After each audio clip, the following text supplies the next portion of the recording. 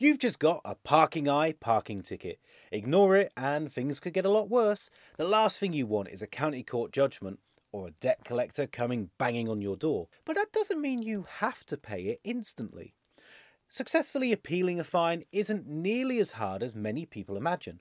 I'll show you how. Now, simply ignoring your ticket could see you receiving letters and calls, and if things really escalated, a county court judgment. I've researched these and they are really serious. They impact your credit rating, making getting credit and mortgages harder in the future. Your parking eye parking letter will likely be accusing you of some heinous crime, like parking 2 inches over a white line or staying 2 minutes too long. The reality is, there's a 10-minute grace period for car parks which might work in your favour. If you believe the ticket was wrongly issued, say you were within that grace period, then your first port of call should be to go and speak with the facility manager who might be able to have the ticket cancelled for you. If that fails and you still think the parking ticket is unfair, say a genuine emergency or a vehicle breakdown prevented you from leaving the car park on time, then that might give you good grounds for an appeal. Additionally, Parking Eye are obligated to make their parking rules clear.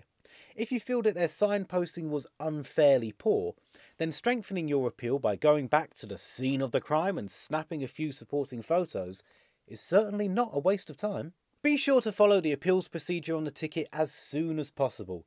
The quicker you get an appeal filed, the sooner the problem can be resolved. But you need a fair time to prepare any appeal. If Parking Eye didn't get their letter to you within 14 days, then it's not at all unreasonable to ask for some extra time. Writing an appeal letter can seem daunting. It's hard to be totally sure what to say.